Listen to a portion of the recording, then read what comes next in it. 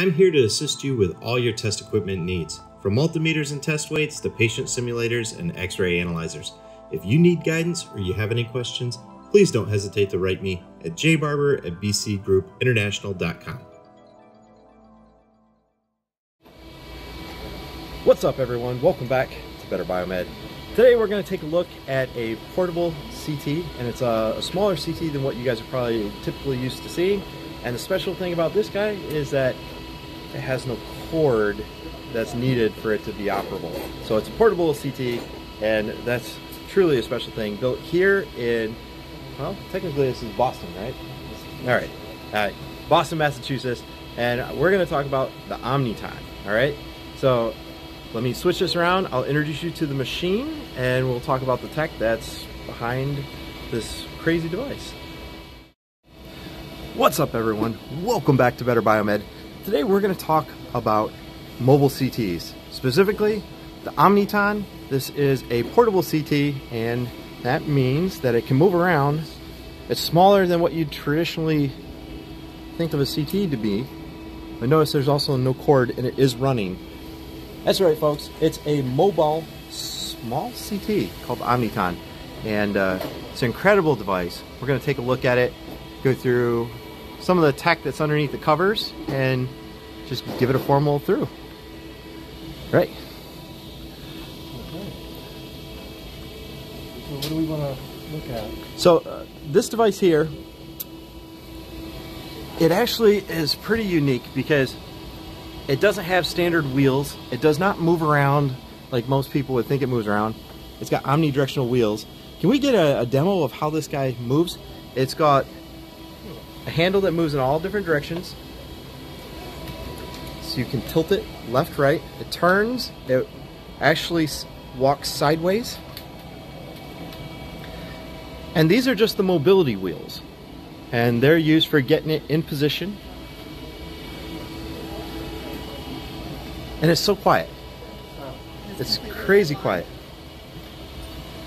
Absolutely. And it's controlled by a tablet. You can see you have the tablet over here set up. And if you take a look down here, those are ultrasonic sensors, I believe. Ultrasonic sensors. So just like on your car, we have ultrasonic sensors that are around the perimeter, and they can give you a live 360 view of what's going on so that you do not hit any obstructions or hurt any patients. And then I did notice on the front side over here, there is a sensor right here. What's this guy for? This camera down here is to line it up with your bed. Okay. When you pull into a patient's room, all you have to do is get it close to the edge of the bed. All right. And then you would prepare for a scan, and it would automatically line up to your table bed. So your patient is perfectly centered going into the room. Excellent. So it lines up with the patient, and you can see we got a phantom going in there right now. And then it will drop down from its current wheels to the wheels that are going to actually tractor it back and forth according to the scan, because you have to either move the patient or move the scanner in order to do a scan. You guys are unfamiliar with CTs. Normally there is a table that moves the patient into position, but in this particular instance the machine itself has to move. That is so cool. The machine will move. I'm just going to make it move, but okay. It's precision movement as it would be scanning over a patient. Oh, look at that. Silky smooth. Silky smooth. So it has to be calibrated. You got what, 1 or 2 drive motors on this guy? 2 drive motors, okay. Individual drive motors, encoders on there, 4 calibrations. So it guarantees straight movement back and forth every time. That's excellent. What's the input power requirement? So this will run off 120. 120. Really? That's impressive. 120 volts at 20 amps, standard household 20 amp outlet would run it. Okay. And for this particular machine, now I know that you could use it for head scans, but what about pediatrics? Pediatrics, neuro scans, pediatrics, extremities, okay, legs, right. Small animals, vets will use this as That's well. crazy. When I found out that they could use this for animals, I didn't even consider that. That's wild. And also MSU's mobile stroke units, they can put this in an ambulance. Oh, yes, yes. Okay, so this would be mounted Mounts on a plate, on linear rails, on linear rails. and it will walk back and forth on linear rails according to the scan.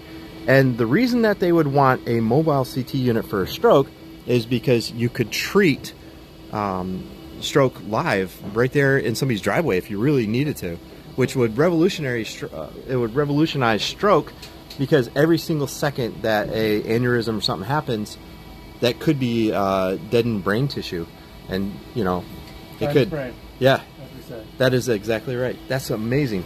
Well, guys, we have been running this thing. It's moving around. It is not plugged in, and it looks beautiful.